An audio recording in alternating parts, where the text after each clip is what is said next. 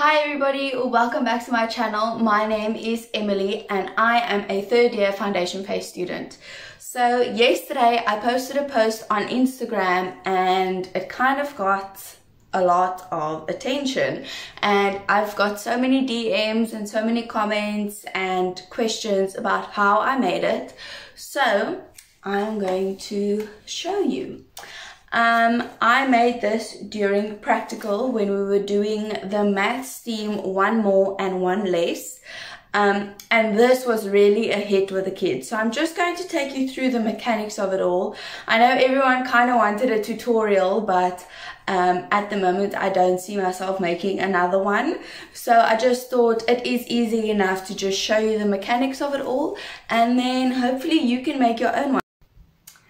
So if we look at this as a whole, all it is a piece of cardboard in this shape. You can obviously choose whichever shape you'd like.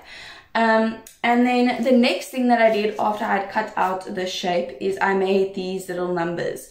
So all the numbers it's got a popsicle stick that you can get at Crazy Store or P&A, and then I just cut out, I think I probably used like a bowl or something that I found in the kitchen, to cut these round circles out, and then I just wrote in marker all the numbers from 1 to 10, and I'll tell you why all of these numbers are so close together at the end. So that's all these things are. So once I had cut that out, I made sure that this round circle was exactly the same size as my numbers so that you can see them perfectly. And then I just obviously added this little question mark as a decoration, and I added a magnet because my whiteboard marker has a magnet. It's magnetic, so you can stick it on there and store it. I've also then added these white pieces. All they are is paper, and then on top of the paper, what I did was, I'm not sure if you know, when you bind something, there is a front cover. That front cover is perfect for using a whiteboard marker on. So all I did was stick the front cover on with a little bit of sellotape, as you can see. And then that made for a perfect little whiteboard moment. What you can also do is laminate your circles. You can laminate these as well. You can laminate them, that works just as well. So I've just stuck those on, and then I made little arrows meaning 1 less and 1 more from 5, so it would be 4 and 6. So that's just the front. Now we talk about the mechanics of it all.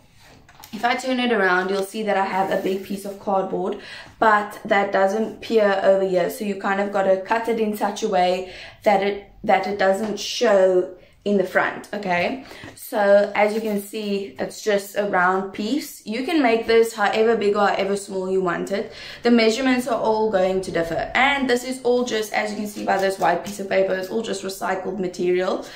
Then on the inside, I'm not sure if you can see properly, there are 2 little circles in there, and the reason for that is to make sure that there is a space between the actual spinner and this piece of cardboard.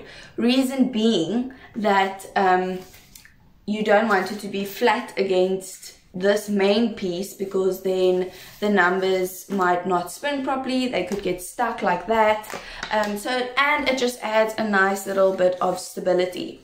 For the spinner itself, I used a skewer stick. So what you would do is you just poke a hole through all 4 pieces of cardboard, and then you take a skewer stick as long or as short as you want it, depending on how far back you want your spinner to be.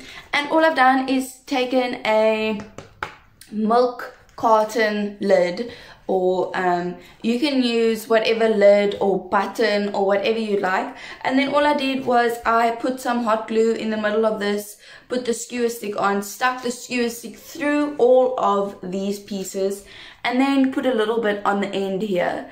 Also just adding a bit more stability, making sure that it can't then slip back through towards me, so I can't pull it out like this, it's stuck in there. So it almost acts as a plug, and then it also just adds a little bit more stability. And then I said I would tell you all why these are so close together when they weren't, is it got damaged in the car, so I had to glue them back on together.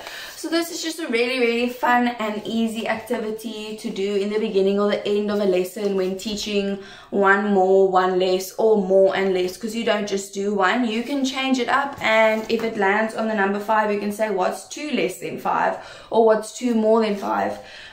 Yeah, this is suitable for grade 1. I used it in my grade 1 practical, and yeah, I'm excited to let you see all the other stuff that I made for practical as well. Yeah, so thank you all so much for watching. I really appreciate it, and thank you for 400 subscribers. I actually can't believe it. Whenever I think of 400 people in a room, I'm like, my brain can't even comprehend that. So I just wanted to say thank you so much, and if you haven't already, please do like and subscribe. It helps my channel out, and I love sharing these ideas with you guys. So comment down below what you'd like to see next. I'll see you all in the next video. Bye!